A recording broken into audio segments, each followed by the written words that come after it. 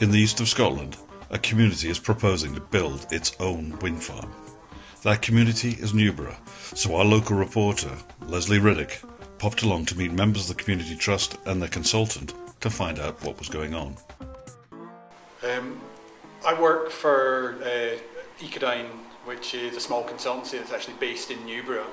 So this is a local project for ourselves. The project itself, we've been involved in various aspects to do with the planning application, and also for working with the Community Trust to ensure that what is brought together is appropriate for the town, as well as will generate income and generate power, which is the key to wind turbines. So tell us something about the size and the scale of the Newburgh wind project. It's a small development compared to most of the large commercial developments that you see around the hills in this area. So it's going to be 3 larger turbines. Each one of those will, generate a significant amount of energy that's going to easily exceed the total demand for the whole town. The people we've spoken to are very keen on the money that will come to Newburgh because of the wind turbines. Do they regard you as a kind of bit of a wide-eyed eco-maniac? Sadly, everything comes down to pounds, shilling and pence. It's horrible. I would love the world to think in different ways, and no matter what we do, whoever we are, everything does come down to money.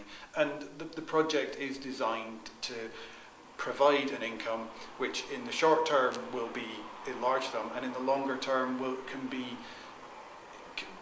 not only offset the loans that will pay for the turbines, but will bring in a significant amount of money.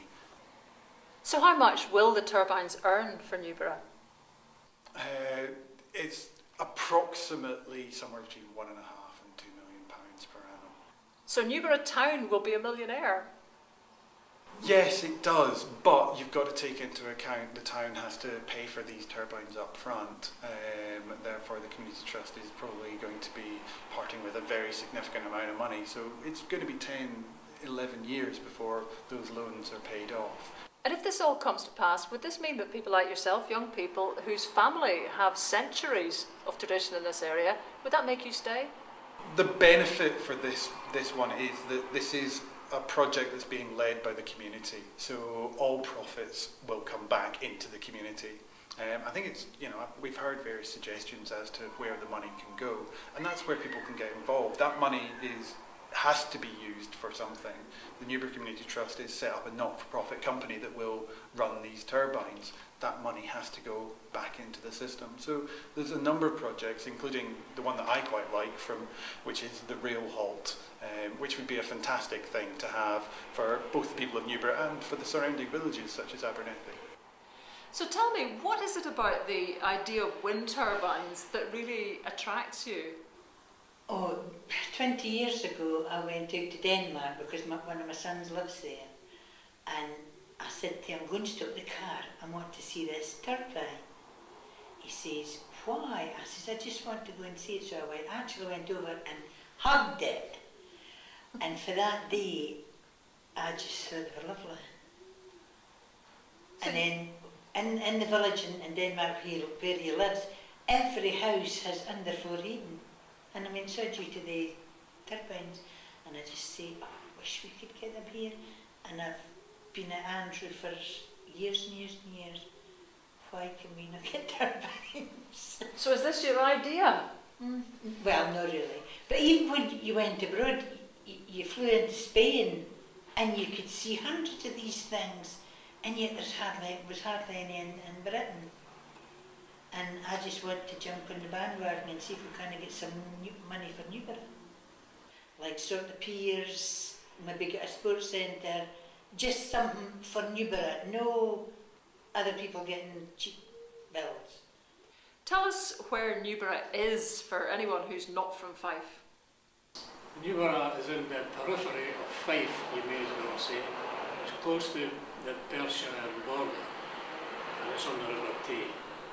It's really between Perth and Cooper. And what about the lino factory that was down beside the river? Did it make Newburgh a very busy town? Well, it was, because again the piers, they brought the linseed oil in on boat, and then linoleum went out. So it was quite a thriving little town. It's not a village, it's a town.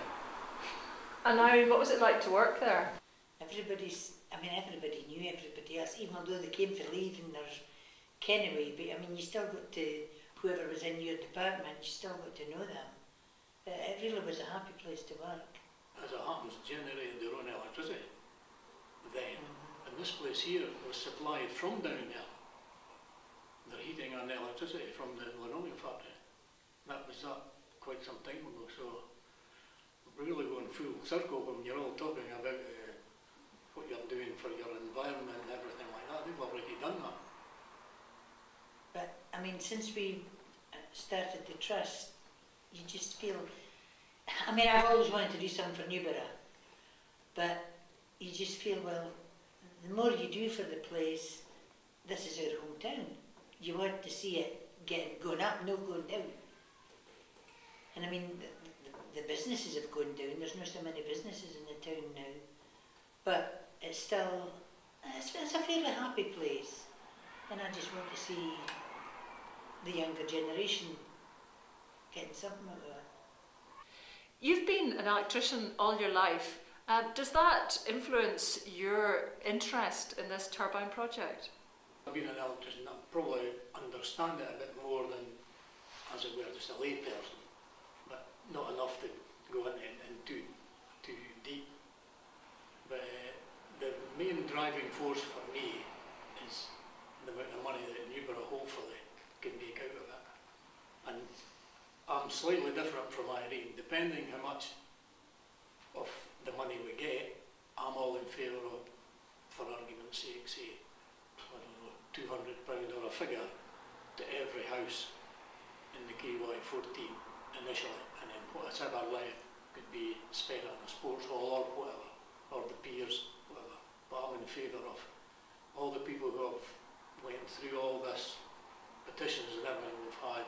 I think they should get at least something on their household of their electricity.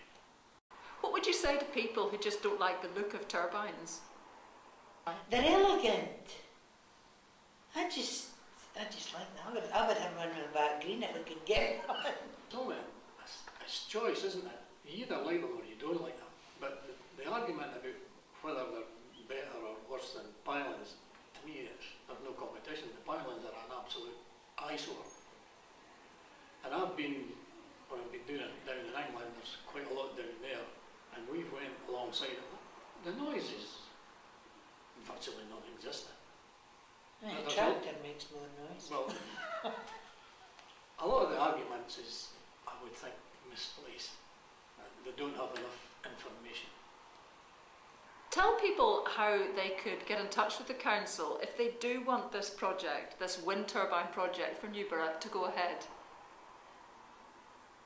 The way to let the council know that you're in favour of the wind turbines is go on the Community Trust website. And please come and ask me any question you like in the charity show. Or at home. I do. That's very good.